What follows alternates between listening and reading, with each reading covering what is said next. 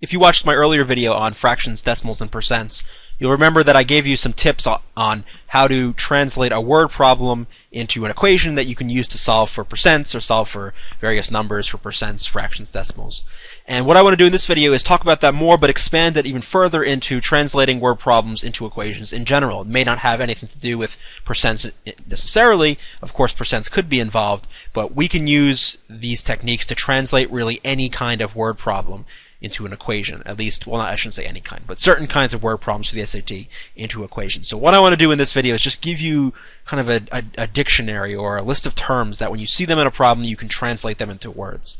Most of them are pretty self-evident and straightforward. There are a few that can be tricky, and there are a few that are really important. Like, for instance, in the percent video, I talked about of.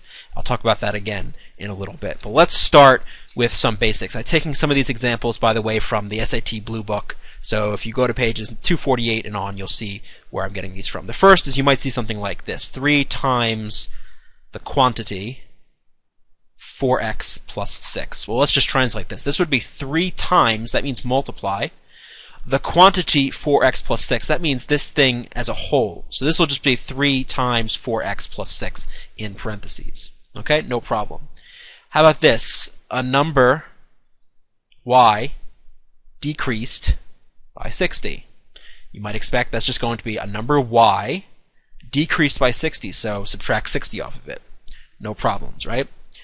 However, let's do this. X, or actually this, 5 less than k.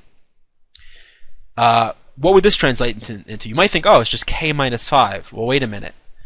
Or actually, sorry, you might say, that's actually right. You might say, oh, it's just 5 minus k, 5 less than k, 5 minus k, right? Well, no, you got to be very careful, because what is it actually saying? It's saying that your number is 5 less than k. So it's actually going to be k less 5, so k minus 5. If this is confusing, just put in a number and it'll become a little more clear. So let's try 5 less than 10. Well, what's 5 less than 10? 5 less than 10 is 5, right? That's just the way it is. It's not 15, it's 5. So that's why you're going to do 10 minus 5. So as you can see, we get the 10 minus 5 or the k minus 5. So this one doesn't come up too often, but it is one of those tricky ones that I mentioned earlier in the video. Same thing as this, x less than y.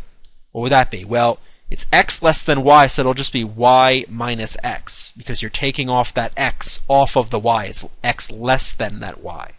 So these are probably the trickiest ones in the translation, I would say. So if you ever see anything like that, anything to do with the subtraction, be very careful, because with addition, it doesn't really matter. If it's x more than y, it could be x plus y, y plus x, it doesn't matter. They're commutative. But with subtraction, it does matter, because y minus x does not equal necessarily x minus y. So therefore, we got to be very careful with the order we put those in. Some more. 20 divided by n. I mean, this is pretty clear. 20 divided by n. Sorry, my handwriting is terrible. I'm just trying to go through this quickly. It's just 20 divided by n, right? Nothing crazy. 20 divided into a number y. Well, that's a little bit different, right? It's 20 divided into y. So this would just be y over 20. Okay, some other things that might come up more generally. This is coming from page 252 in the Blue Book. I mentioned this in the percents video, and it also applies here. If you have something like is equal to, was, has, it's an equal sign, right? So 4 is 2 less than whatever. There you go. It's going to be an equal sign. What's next? If you have something like more than, greater than, sum of, anything to do with addition or adding, it's going to be addition. And as I said earlier, you don't have to worry so much about order here, because it is a commutative operation. You can flip it around where x plus y equals y plus x. So there's really no worries about that. Less than, difference, younger than, fewer than, like any of these kinds of things indicating less than or subtraction, you're going to have minuses. And again, as I mentioned above, just be careful about the order you put that in. So I mentioned this in the percent video. This is a very critical one, and this will help you on a lot of problems. When you see of, in general, it's going to be multiplication.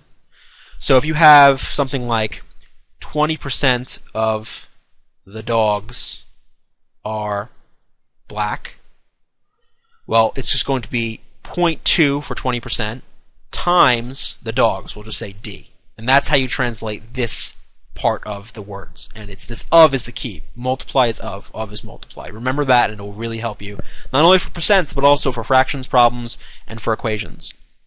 Finally, if you see something like for or per, so, miles, 60 miles per hour, as you can see by my notation here, it's just divided by. So you're going to have something like 60 miles per hour. It'll be 60 miles per hour, or per 1 hour. You can put in a 1 there if you wanted to make it easier. If you had, like, as they have in this book here, 2 bleeps per revolution, it would be 2 bleeps divided by 1 revolution, right, or per rev, like that. Finally, if you have something like 4, sometimes you'll have this as with ratios, which I talk about in an earlier video, ratio problems. John ate 2 slices for each of my 3 I ate. That's a little awkward, but you get the idea. So the ratio here would be 2 to 3, or 2 over 3 in this case, if you wanted to do the dividing way. And then you could, set up a proportion, so John and B, like that, something like that. If this is confusing, you can go back to the proportions and ratios video where I talk about this a lot more. And that's pretty much it for translation. So we're going to see a lot more examples of actually how to work with this on problems later, so I'm not going to give actual examples now. But if you memorize this and if you work with this and this becomes second nature to you, it'll just help you so much on many different parts of the SAT math section.